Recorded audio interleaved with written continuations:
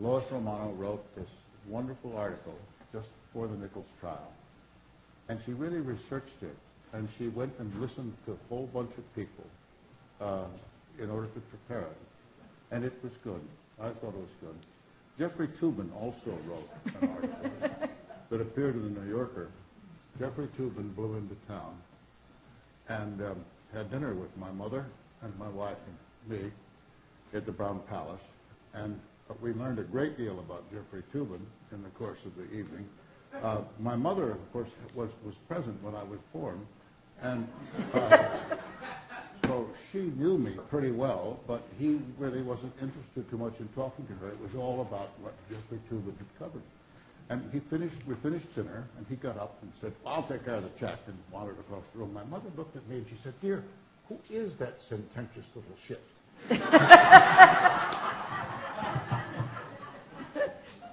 So my mother liked your article.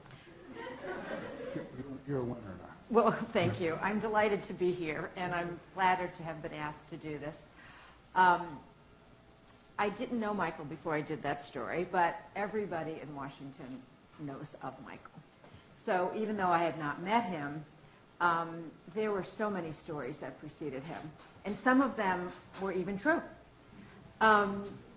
Edward Bennett Williams used to tell people that he wished he could walk behind Michael with a basket and collect his discarded ideas. And so when I was researching the story, and even when I was researching coming here, I cast a wide net. And so it was that after Yom Kippur last night, I emailed Michael at midnight and said, "Tell me about the 4 pregnant heifers." I bet you haven't heard that story. And since it has a Texas tinge to it, I think we should hear about it. Michael? Well, during the Connolly trial, I was living in Loudoun County on 32 acres, an old house. And after the trial was over, one fine day a truck pulled up, and out were 4 bred Santa Gertrudis heifers. These are these cross Texas Shorthorn and Brahma, very good animals.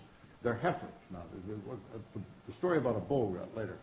And we put them in the pasture, and the first calf that was dropped was a bull calf, and it was her first calf, and it was hard. The vet and I had to pull the calf and get him up to suckle and get him started. And I then read that. But wait a minute, we haven't said where the heifers came from. From John and Nellie Connolly. Because? Because John Connolly was acquitted by the jury. And his thank you to you was 4 pregnant heifers. Was 4 bred heifers. And this was actually, we're in the John Connolly court facility. You know, I became good friends with John and Nellie over the years, represented John and his family later on. That was for Edward Bennett Williams, that was a rematch. We had lost the Bobby Baker case.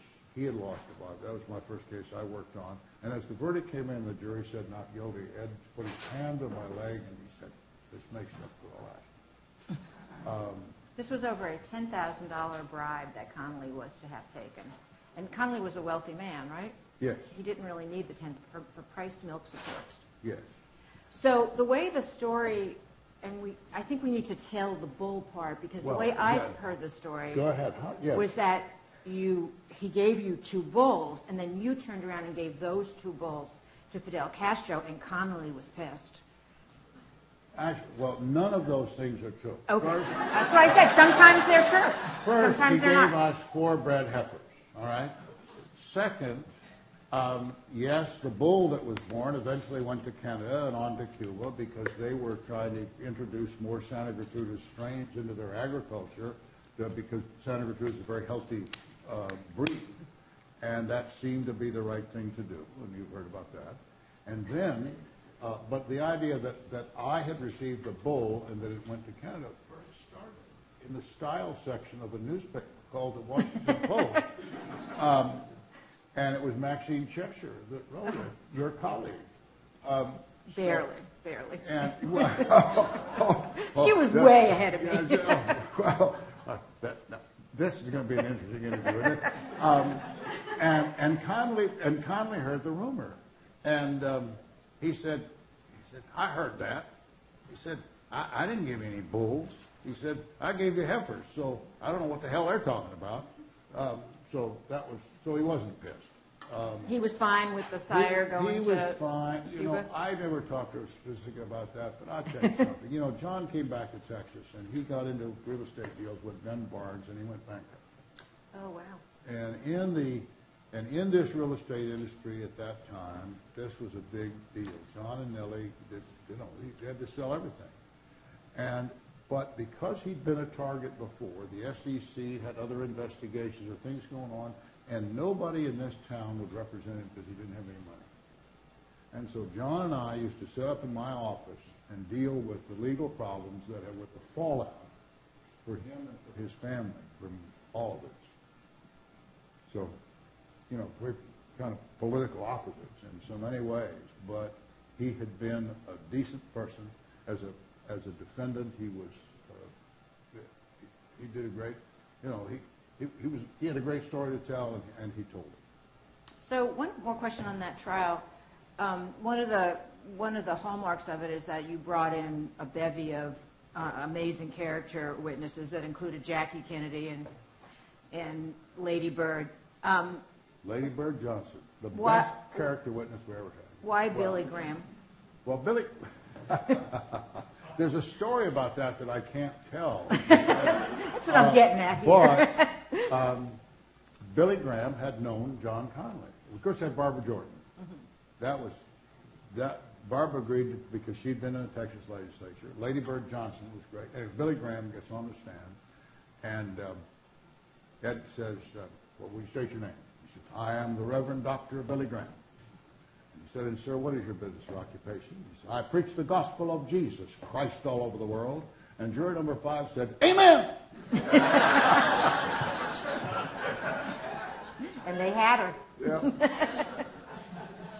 So, good get on that. yeah. So I want to go back and forth from the past and the present. I want to talk a little bit about the present and the future. We've heard a little bit on the panel before about the challenges of being a human rights lawyer today. But one of the things that's also happening is that there's a lot of discussion about human rights that's going on today because of what this challenging environment is. Mm-hmm. So are there some opportunities here, and I'll say under Trumpism, are there some opportunities to be a strong human rights attorney and to take on some of this stuff and to kind of turn the tide back? Of course. I mean, I have a new book tomorrow called Mythologies of State and Monopoly Power. There are these mythologies about race and ethnicity and poverty and so on that mask the exercises of power. And we lawyers are mythology busters. Can I give you a brief example? Please. There's a statue, there was, on the University of North Carolina campus of Silent Sam, the Confederate veteran.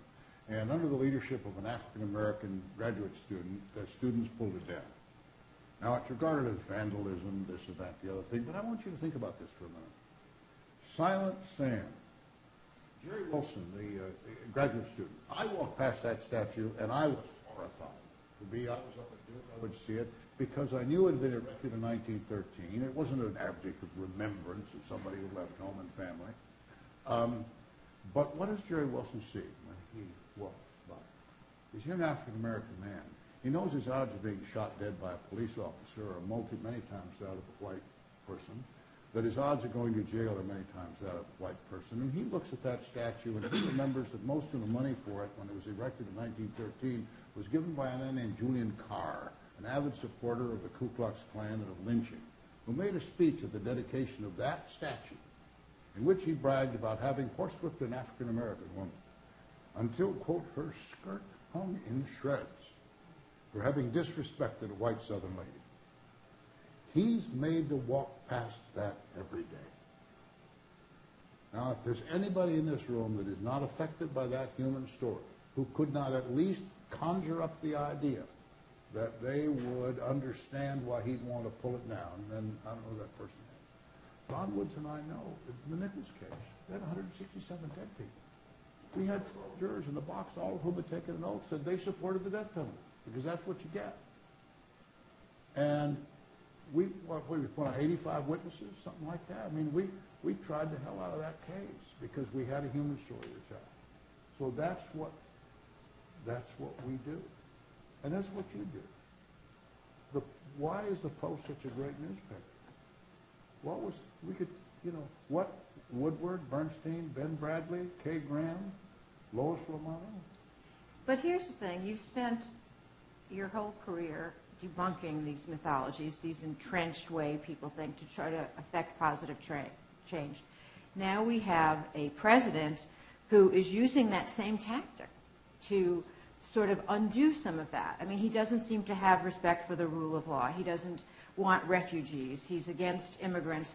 And he does this through Twitter. So is he debunking the good mythologies to sort of do the... No, he's reinforcing them, in my opinion. Okay. He is giving people permission to exercise these atavistic, racist sentiments. He is going Newt Gingrich 10 times better with the contract on America. What? But that's not good. No, it's of course not. So he is invoking our fear of Muslims, our fear of this, our fear of that. John Henry Falk spoke in Austin, Texas, some years ago, right after the director of the FBI, and who had talked about the dangers to America and so forth. And John Henry said, well, I know about the dangers to America. I was a United States Marshal. And I was a United States Marshal that patrolled Lake Austin. I was 10 years old, and my friend Billy and I would patrol. And we had a chicken house. And one day we went in that chicken house, and we were feeling up around for the bits of the eggs, and we were maybe up on the top shelf, and Billy put his hand on a chicken snake that was up there. And he screamed, "Chicken snake!" And we ran out of that house, and the door of the thing closed behind us, and my courage had put down my leg into my tennis shoe. And my mother came out and said, "John Henry Falk, what the hell are you doing?" And I said, "Mama, there's a chicken snake." And she said, "John Henry, a chicken snake can't hurt you." And I said, "Yes, I know, but it could scare you so bad you hurt yourself."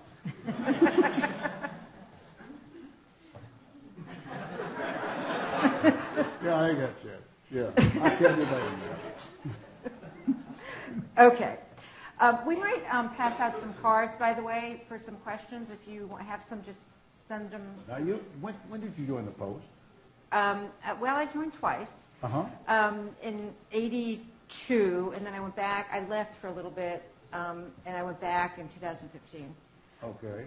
I left when it was going downhill, and then Jeff Bezos bought it, and I went back. Yeah, So, yes, but Ben I was there through Ben, yeah. Ben hired me. Ben Bradley. Okay. Yeah, Ben Bradley And hired me. was Sally? Did you work with Sally Quinn, or was she She doing was style? kind of moving on by then, because it was kind of weird having them both in the same building. So she kind of was writing books, but he and Mrs. Graham were very strong there. They were there, yes, because Yeah, and Williams and Conley was you representing were them. colleagues with Ronnie Kessler. Yes. Ronnie Kessler had written a story about Baby Rebozo. Oh, we have to tell the Baby And Rebozo story. Baby sued that he'd been involved in stock fraud. So Rebozo sued the Washington Post. And I got the case. Ed said, "Well, you go do the case." Well, Rebozo would not admit he was a public figure. Now, this is the days before Google and the Internet. So I had a paralegal assemble 3 boxes of cards, each of which contained a clipping of a public newspaper clipping about Baby Rebozo.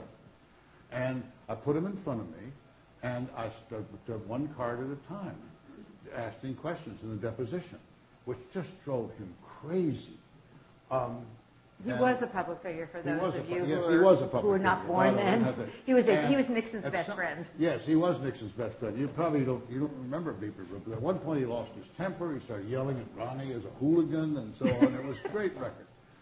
And I thought the best way to get this would be to take Richard Nixon's deposition.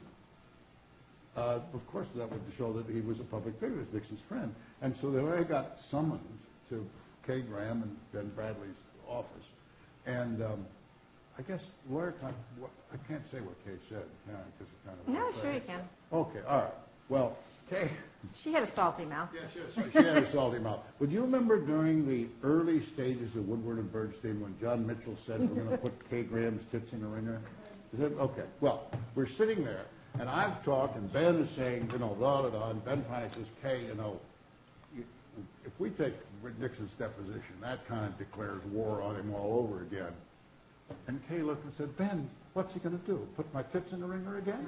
She said, I've been thinking, I could use a little more up here. One of her other great lines was early in Watergate when the Post was the only one breaking stories. Nobody else had caught the story yet. And everybody was very nervous because nobody knew where it was going. And at one point she said to Ben Bradley, if this is such a fucking great story, how come no one else is writing it but us? Anyway, Pulitzers later, then the president resigned. Right. So, and then, okay, during those Williams and Connolly days, you had a couple of other really great cases. That remind me what they were. They were very high profile. Well, there was a selective service one, right? Yes, but what happened was I got interested in selective service law. Okay. In 67. I started joining the firm in 66. And some of us founded the Selective Service Law Reporter because people needed to know about this. And I sat down and read every selective service case draft case decided in the United States since 1864. And I wrote a book about how to try selective service cases and did that. And I told Ed Williams, look, I need to go off and do this. And, this is about, he said, well, okay, because children of the firm's clients are starting to get draft notices, and that is interested. And Ed said, fine, but I'm not going to interrupt your salary. They're not going to pay anything over there. Just keep your office and come in every once in a while and bill an hour or two and so on, which was typical. That was so great. In 75, I went up to President Cameron Bishop in Denver, and he came and I said, are you going into Denver? I said, yeah. I said, to represent that bomber? He said, I could find you a communist bomber in Baltimore, and maybe you could get back on weekends and bill an hour or two. But anyway. So one of the great stories, and not so great for you when you were 26, is the Brennan story, which you and I had talked about, and it only gets like a paragraph in all your biographies now, but it was a very big deal to get to be selected as a Supreme Court clerk. You were number one in your class, and you're driving cross country with a wife and 2 children. Yes. And how is it that you're informed that this is not going down well? I had some discussions with Brennan before. He had called me back to Washington. I'd met in his chambers and talked to him, and he said that was okay. But then get halfway across the country, I get a call. He's had second, third thoughts, whatever it is. We later find out that he was influenced by Warren, who thought that Brennan making me a clerk would help Ronald Reagan get to be elected governor of California, have affect California politics. There was word that the FBI was involved, Abe Fortas, I don't know. But I get there, and Brennan pulls the rug.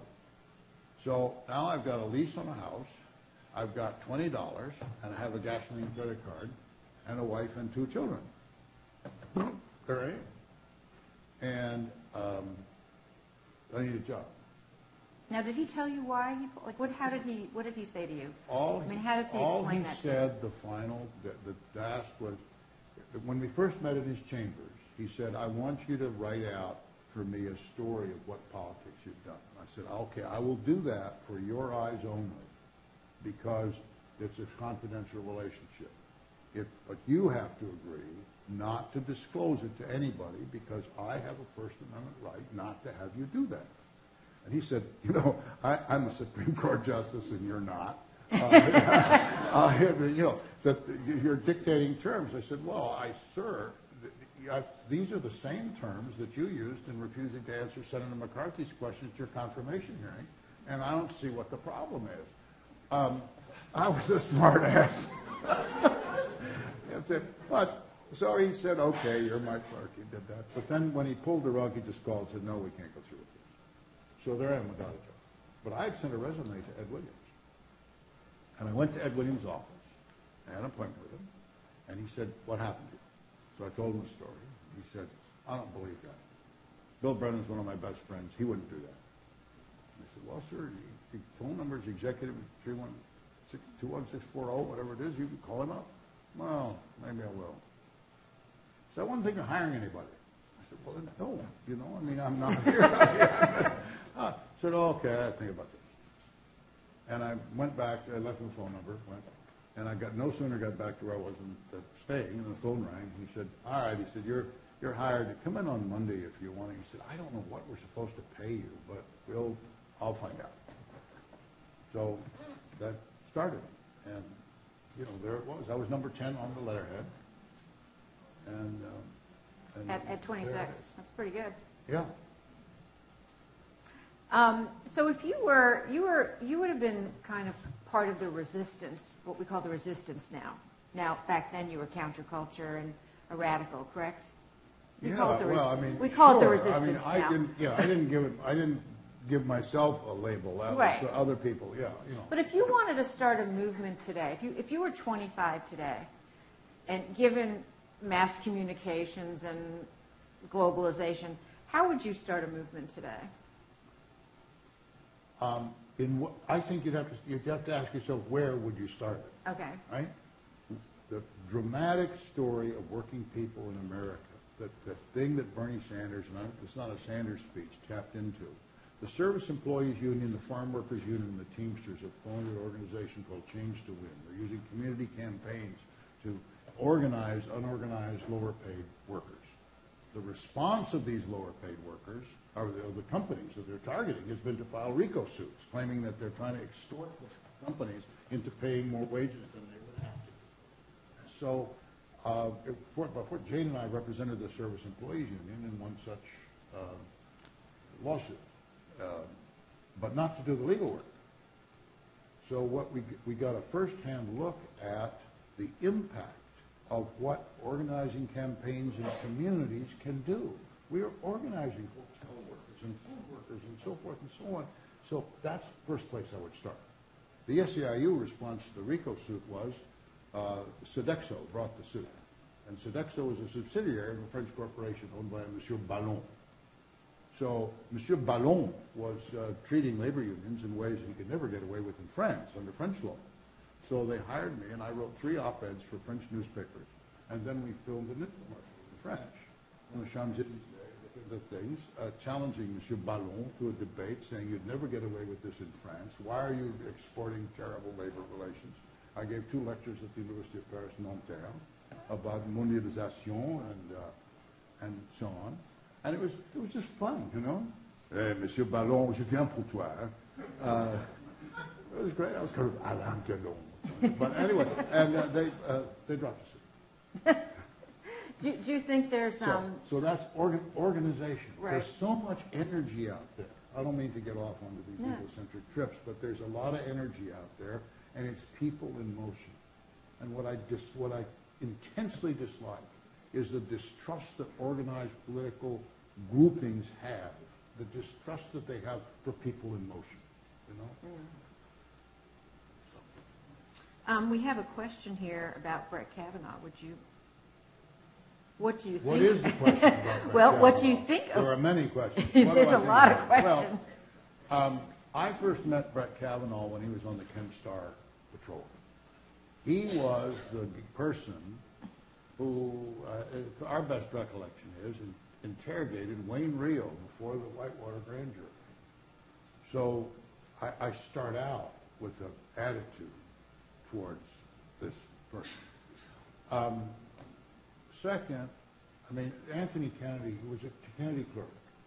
Kennedy, I think, wanted to be a clerk. I have great respect for Justice Kennedy. I really do. That said, I think there's some warning flags here. I don't know about the story. You know, witnesses tell different stories. Oh, I can understand what the accuser must be going through. If she shows up there, she will be slut-shamed, as all women who report non-consensual sexual advances or not assaultive advances are. That's just going to happen. Why she should, you know.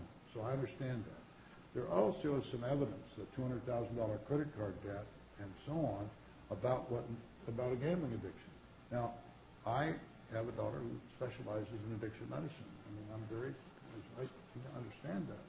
But I think there's a peculiar vulnerability of people who have that problem, you know, and the financial pressures that it may engender. one of the reasons that Abe Fortas left the court was that he had a certain inability to deal with financial temptations. So The money issue is really that's the money issue. Interesting. Yeah, the money, the man has no yeah. money, but money keeps showing up. Yes. it's like So- his bank accounts are empty, and then his debts get paid. I mean, I think people should. I'm with you. I think people should be focusing on the money a little bit Yes, more. well, yeah. I mean, this is a character, I mean, for heaven's sake, look at the scandals about judges in American history, Where is Judge Crater? I don't know. But, see, no, two people laughed, right? They remember. But, yeah, so I have these reservations. Okay, I disagree with them about a whole lot of things. I've never argued a case in front of them, so you'd have to talk to the lawyers. Mm-hmm. There are, one reason Justice Scalia was a bad justice of the Supreme Court was that he thought he already had the answers. This reference that Jordan made to this oral argument, he didn't care. Well, as Judge Higginbotham famously said at the Fifth Circuit Judicial Conference to his colleagues, you ought to listen to the lawyers once in a while, maybe you'd learn something. And, I mean, so... So one of the things you're admired for is you really believe that everybody deserves, I don't know about everybody, but most people deserve representation. And you've taken on some extremely controversial clients. But I think you also said once that there does need to be a justification for taking on Yeah. a particular client, right? So can I ask you about a few clients? Sure. All right. Terry Nichols. Why would you take that on? Got a phone call from the federal district judge in Oklahoma saying, I'd like to appoint you to this case. And I said, gee, I've finished being chair of the litigation section of the ABA. I've set myself out as an example. I don't think I can, I don't think I should say no. But excuse me, sir, I'm in Austin, Texas. How the hell did you get this phone number? And so I called Judge Higginbotham's chambers. And he answered the phone laughing. Now, I believe, he's there. Judge, you did have a role in this, right?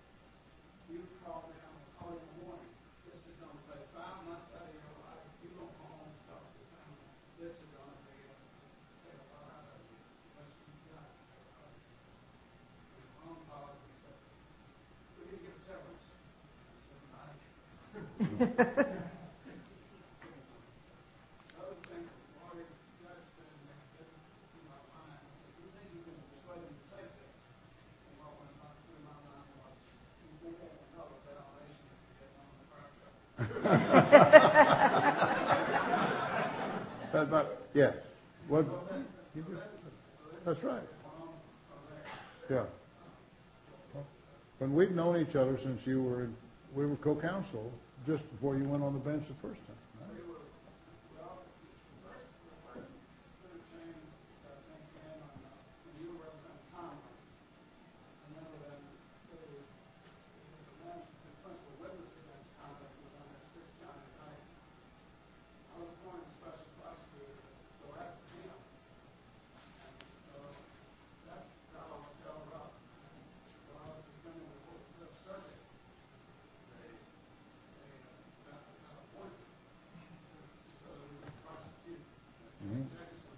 Yep.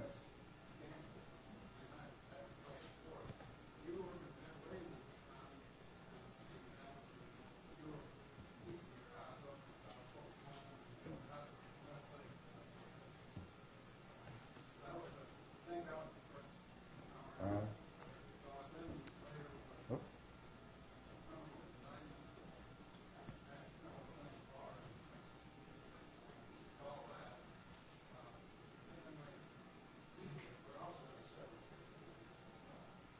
All right. Do you still talk to Terry Nichols, by the way? Do you ever communicate with Terry I Nichols? have not talked to Terry in a long time. Okay. I mean, we talked after the criminal case was over, the federal criminal case. They then started up in Oklahoma. And Judge Mates was nice enough to let us put together all of the defense material we had organized and to send it to the Oklahoma defense lawyers.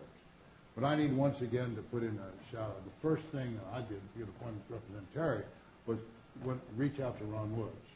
Right. And our complementary approaches to what happened made this, I want to say, the best team trial experience of my life.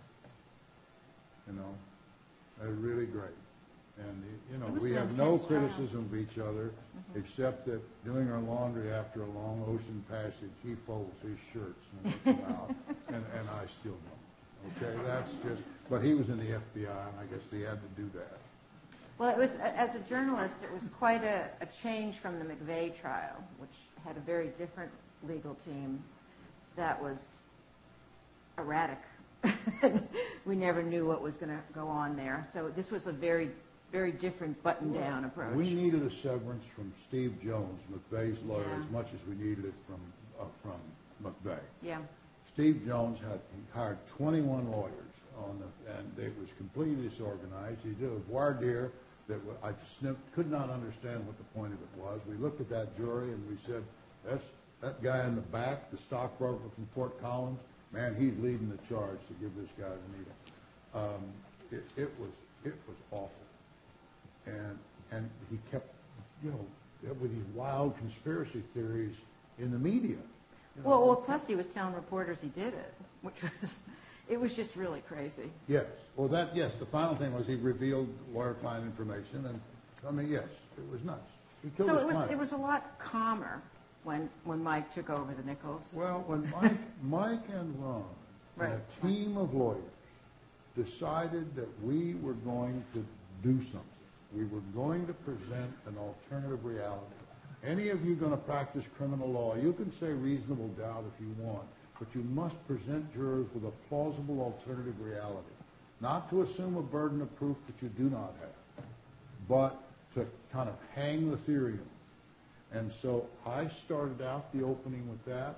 Ron got up and started his opening statement by saying, members of the jury, the FBI did a wonderful job investigating this case for a day and a half, pointing out that once they figured it out, they just quit looking.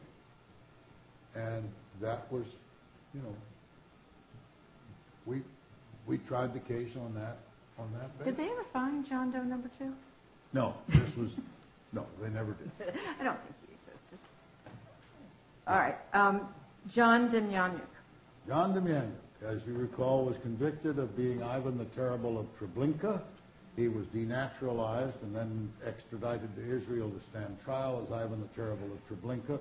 and had been convicted by the trial court in Israel of being this guard who had massacred thousands, tens of thousands of prisoners at the Treblinka death camp. I got a call from the family, the Demjanjuk family, because the evidence had surfaced that indeed Demjanjuk was innocent, and that that he was not Ivan the Terrible, and that the government had known that, and that they had concealed it from the court. The Sixth Circuit wrote a letter to the Justice Department saying, we have this evidence, what happened? The government didn't answer. So I was appointed, along with Ed Merrick, the public defender for Northern District of Ohio, to represent Demjanjuk. And we went and tried the case and proved he was not Ivan the Terrible of Treblinka, and the Court of Appeals issued this decision. But didn't he end up being somebody else? Well, he was Ivan the merely annoying, but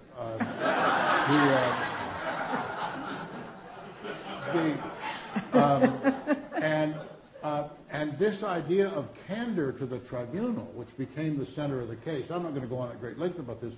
10 F. 3rd 338 is the opinion of 10 Federal 3rd 338 is the opinion of the Sixth Circuit. It's a great opinion. Cert was denied, and so on. Yes, then the government, having got him back into the United States, is Mike Tribbin still here? Yeah, we got him back into the United States, which was pretty good because the government didn't want to let him back in. They said, we denaturalized him. That's the worst. Oral argument. I'm sitting there waiting to argue in the Sixth Circuit on this emergency habeas motion.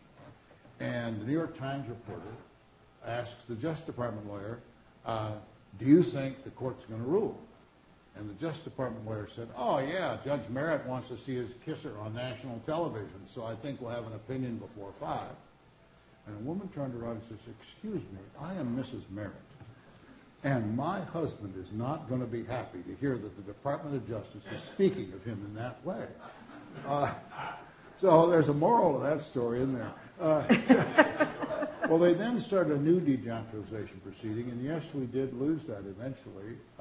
I still believe that, and I think we adequately proved, the court didn't agree with us, that they had withheld evidence, that it was all based on what they said would have been his ID card. And they would never let us take the card apart to see why the staple holes didn't match up and the ink and so forth and so on. They put an expert. The expert witness was the guy that was the same expert as in the Martha Stewart case, who got indicted for screwing up the lab results. And so that's fascinating. I'm sorry, I have Irish Alzheimer's. I only remember my grudges. All right, Lynn Stewart. Lynn was a lawyer. As you know, she was charged with getting messages out from Sheikh Abdel Rahman. To terrorists, right. Yes. To getting messages from this convicted guy out to everybody. Right. I mean, I guess they read the... And fostering terrorism. Well, that was basically the charge. Yeah. We lost. It was a 9-month trial. Mm-hmm. That was one of the worst trial experiences I have ever had in my life. Jill Schella, who was co-counsel, is here.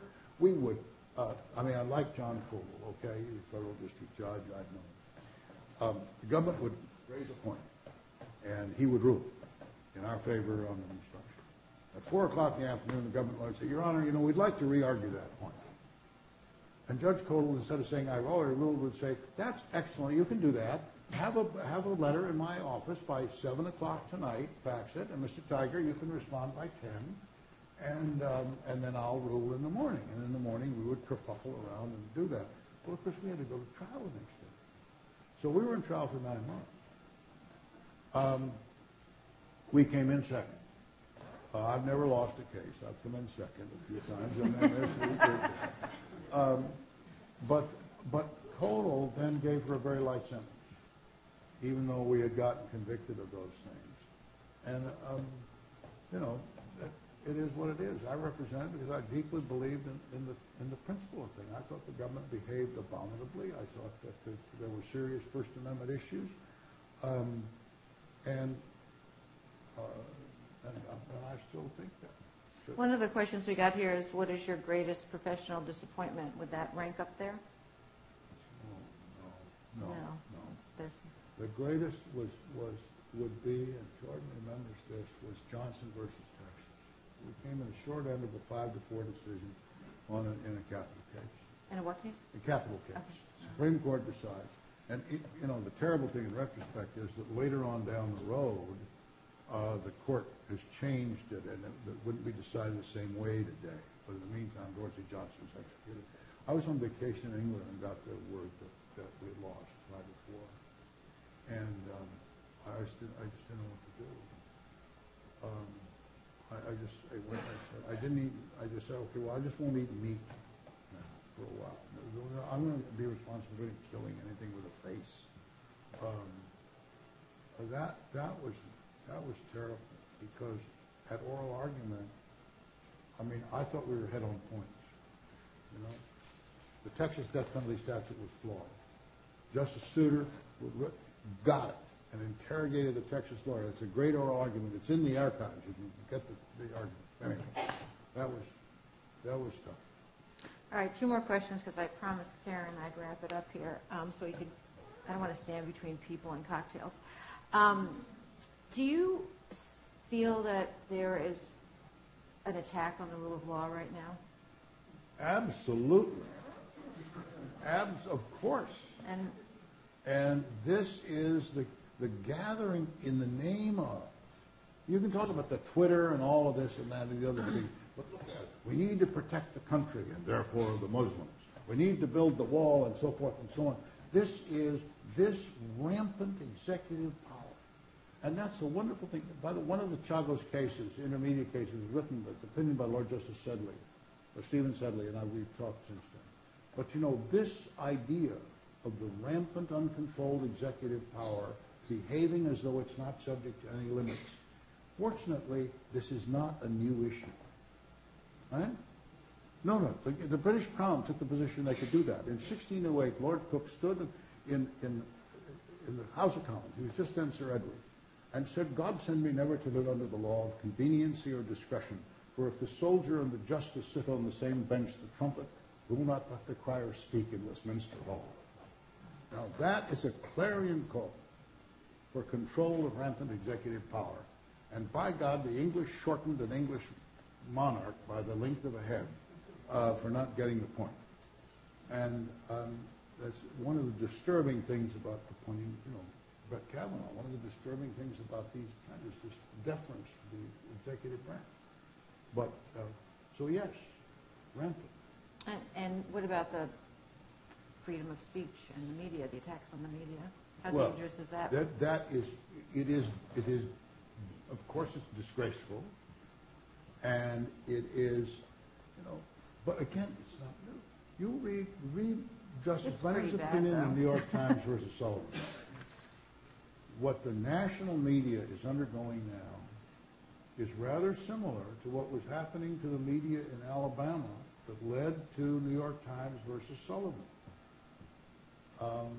And it's the reason why your paper, that's why it's great to work for the Post, because at least back then the Post didn't settle libel cases. And that meant that y'all were, you're going to spend a lot of money over at Williams Economy to defend those cases. Right. Yeah, it is.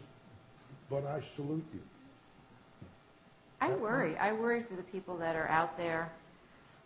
It's a very bad environment.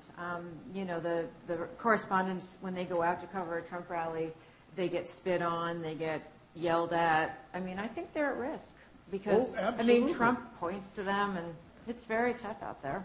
It is.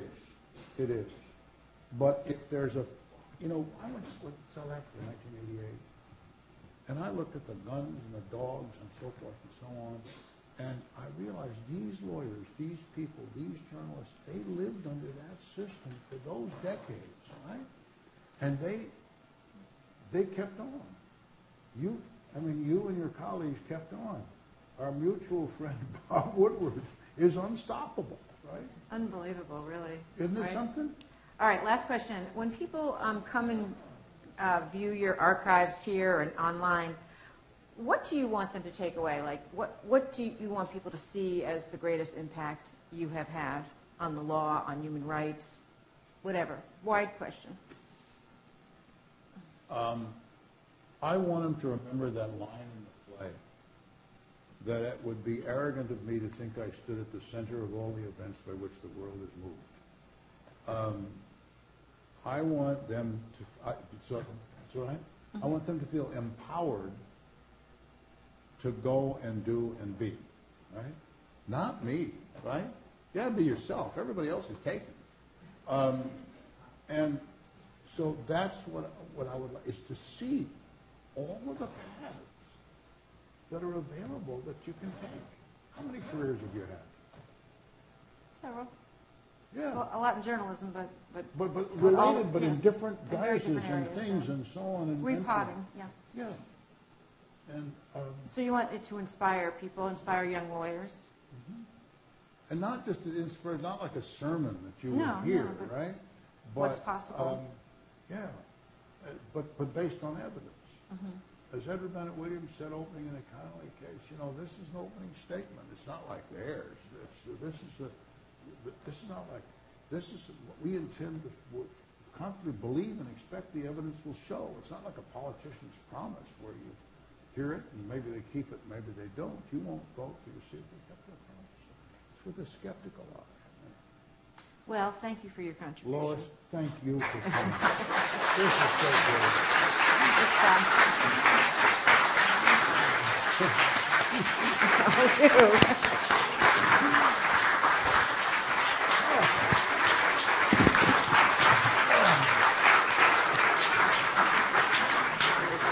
you. So, you're going to be up here, and I'd like to ask all of the folks who are in the room who have worked on the archive. So, Patrick and Annie, who I mentioned before.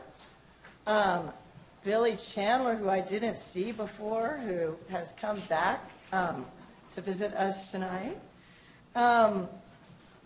Sarah Eliason, who the people who are here from afar and have been on roundtables are here because of all of the work that Sarah's put in to this project generally. Ariel, you've already met. Dan Brinks, my co-director. Jordan Steicher, who did part of the oral histories. Michael Tigar, I think you had a little bit to do with it. You can come back now. Don Carlton, you're not up here yet. After we have, it's a ceremonial click. You could check on your phones, but don't. We're about to go live. One of the great things is this event is going to be part of the archive. So the archive does continue to expand. Okay. And as does your new book. Yes. Which... Out, available on Amazon. Apologies of State and Monopoly Power. For anyone concerned with the rule of law, or more generally with the real significance of freedom and justice, about to read the jacket blurb. This highly informed and carefully argued study should be essential reading. Noam Chomsky. Yeah. So we're going to go over here. I'm playing with the big dogs now. We're going to go over here so we can actually see the launch. Okay. I also want to say that there are other students in here who are going to keep working on it because it is going to continue to grow. So anyway, do we need to turn the lights down?